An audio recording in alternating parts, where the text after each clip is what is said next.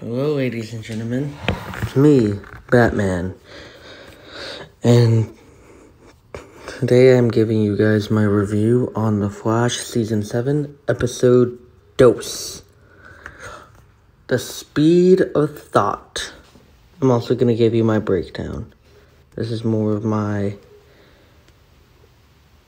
podcast-centered review. It's not a traditional review. Well, let's get started. So, this episode,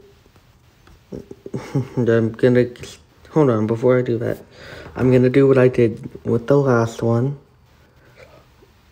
I'm going to give a non-spoiler, and then I'm gonna give a spoiler review. Non-spoiler. This episode picks up on how the last episode ended, so if you haven't watched the last episode, this is a spoiler for that. It starts off with Barry, Cisco, and Caitlin in the Cortex. And they're talking about Nash and his death. Wait, no, they're not in the Cortex. They're in the Hall of Fallen Heroes. So, people who have either been erased from existence or died due to changes in the timeline, they're there, yet their names are also nano-inscribed in a wall, so that Team Flash, no matter what, will always remember the people they've lost. So, it's Barry, Caitlin, Cisco, and Joe. And they're talking about Nash and all of the other Harrison Wells that we've met over the years. Well, except for the exception of Eobard-Thawne, who wasn't even really a Wells. But still, they're talking about Harry, HR, Shuzuk, and the rest of the council of Wells, too. How they all had something. And whenever it came to answers, they could always count on a Wells. And Cisco's sad because he lost his friend. Not just one, but all. Which the whole HR thing honestly doesn't make sense to me. Why would they be sad over HR dying? Again, well, he already died. They would be sad for that death. Not this one. He died in season 3. And yeah. So they're talking about the Wellses. And after that, Cisco and Caitlin leave. Well, I should better say Cisco and Frost. And Joe and Barry are talking. And Barry is saying to Joe, no matter what I do, it's almost like my heart is my enemy's greatest weapon against me. Blood work, Mirror Mistress, both used him, yes. And Joe's telling him, look, don't think like that. Don't blame yourself.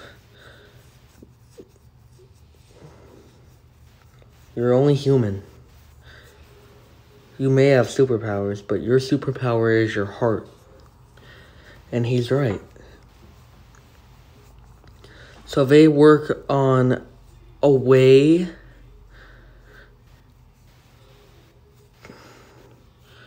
to open a portal to the Mirrorverse. But Barry discovers something.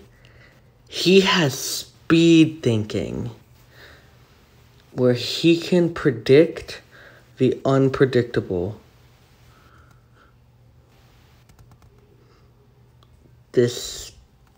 That was my non-spoiler part of this. Now to get into spoiler territory. So, I forget which black hole member Eva's working with, but we see she's working with a black hole member. We also found out last episode that she's not the original Eva McCulloch. And that she's the mirror duplicate. The real Eva McCulloch is dead. So when Joseph Carver said she's a phantom, there was some validity behind that. Now Barry is developing multiple different theories, running algorithms in his head to figure out how to open a portal to the Mirrorverse. Now remember that speed thinking I told you guys about? Yeah, he's been using it. But he can predict everything else. But he can't predict emotion. He's becoming like the thinker. He's not thinking like Barry Allen with his heart. He's thinking with his mind. The speed thinking changed him. And we find out that if Barry were to need to open a portal to the Mirrorverse, he needs to use the Tachyon prototype. They use it because Eva has dark matter particles on her from whenever she used Bloodworks blood to open her portal. But here's the problem. I actually have to get it off of her. And here's where the conflict goes in. Frost distracts her, and Barry had time to run her out of the way before she got shot. He just stood there. He made up a cure. Cisco was peeved. Yeah, he was not happy. But she develops a cure. The speed thinking, it just... Honestly, Barry was the villain of this episode. He exposes Eva on national television by hacking McCulloch Technologies. And to those of you who have watched The Flash, you're like, how? Cisco couldn't do that. Barry can do almost anything now. He can do pretty much anything. He's able to predict the unpredictable. The only thing he can't predict is feelings. So they use the dark matter, but they only have enough to save 2 or 1. Now, Camilla and Singh, they could save.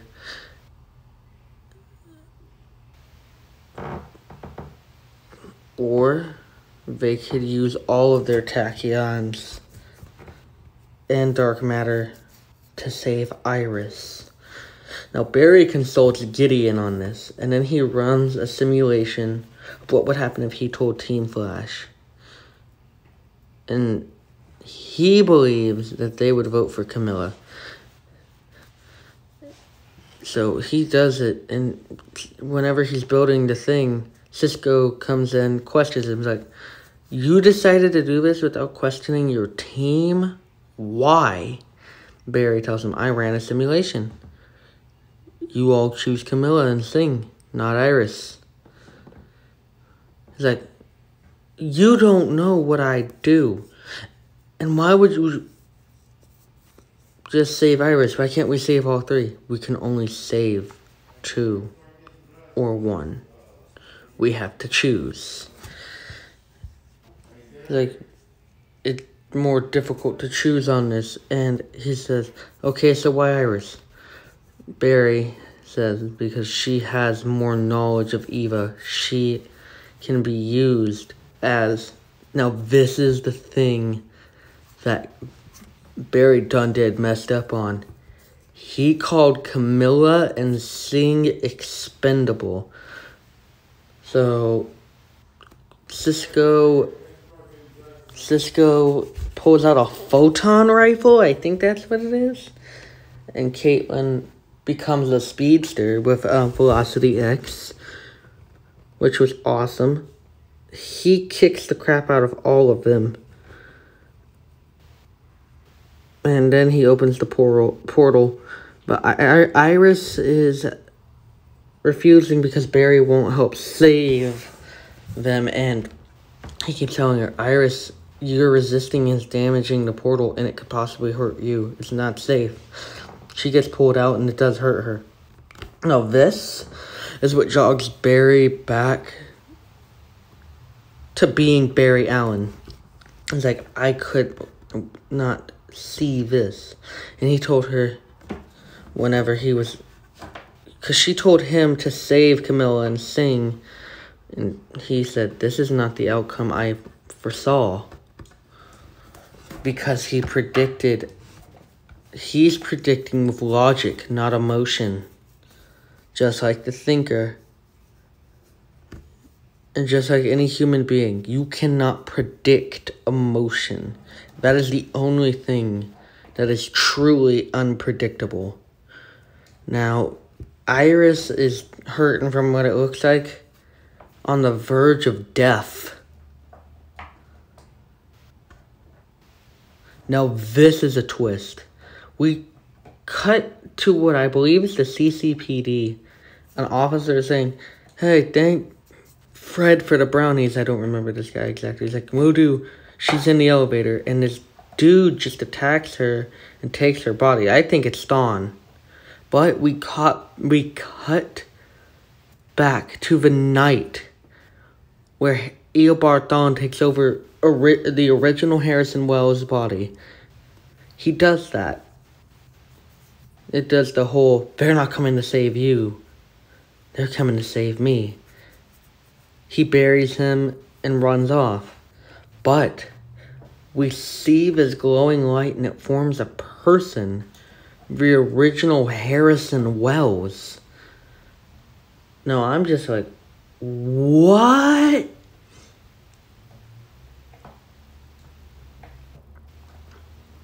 Okay, here's the thing. I think since, all the other Wells died and there's only one left, it conjured him up. But here's the thing. That creates so many timeline changes. I guess that they expose Eobard as being a imposter to the world. Because if they didn't do that, well then, Harrison Wells would be a wanted man for the murder of Nora Allen. For what Reverse Flash did. So, I believe that what happened is because the original Harrison Wells happened, Star Labs is, the Star Labs we have in the comics, I believe. But I could be wrong. But here's the thing. Him being alive messes up a lot of things that, well, granted, Earth Prime could have fixed. It messes up the whole Reverse Flash Harrison Wells thing. It messes up every single Wells. So does that basically mean that he never took over his body and Barry just ended up stopping Reverse Flash while Reverse Flash was wearing the Harrison Wells moniker? I don't know. I want to see where that goes next episode. I really liked this episode. It had a lot of twists and turns. This is the speed of thought. And if I had to rate this episode, I'd have to give it an 8 out of 10. Alright, guys, that's all for me today. God bless. Happy, well, this isn't gaming, so living. See you in the next video. Who knows, if this gets enough views, I might start doing reviews on Superman and Lois. Peace out. Or the other Arrowverse shows.